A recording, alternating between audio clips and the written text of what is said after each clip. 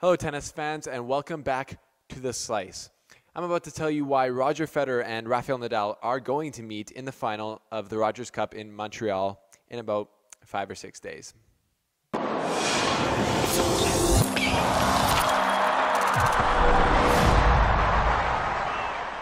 So as most of you should know, there's a lot of players out right now with injury, and this is going to really help Rafael Nadal and Roger Federer get to the final.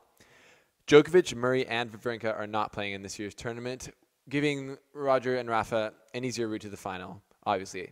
So that's the first reason that I think they're going to meet in the final, is because they're not going to have to play these other huge players. But there is some problems that are definitely going to be presenting themselves in each of their draws. So I'll start with Federer. He can meet Dominic Thiem in the semifinals, and this could be a problem for him because Roger Federer actually has a losing record to Dominic Thiem. Thiem has won 2 out of the 3 meetings they've had, and all of those meetings were last year in 2016. But clearly Federer wasn't playing his best then because he took the rest of the 2016 season off due to injury. But Thiem is still obviously an amazing player and is definitely dangerous with the power that he brings to the table. So Federer could have a problem there. Now for Nadal. With Nadal, speed kills.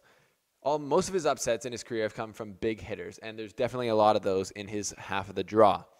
So the first player he could play is Juan Martín del Potro, who I like to call is the Argentinian grenade, because he can just blow open a draw at any point, but he's very inconsistent, and so we'll see what happens. Even if they do match up, del Potro might lose before, and Nadal might lose before, but probably not. Next up would be Raonic. So they could play Raonic, Zverev, Kyrgios, or Tsonga. So all of those players present a big problem to Nadal because they have lots of power. And on these fast, hard courts, and if they have a really good match, like I've said before, big hitters, if they have a good match, they pose a problem for anyone on any given day.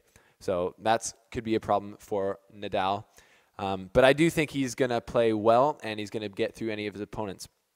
I say this because Roger and Rafa have both had about 3 weeks off to rest, recoup, and prepare for the American hard court summer since Wimbledon.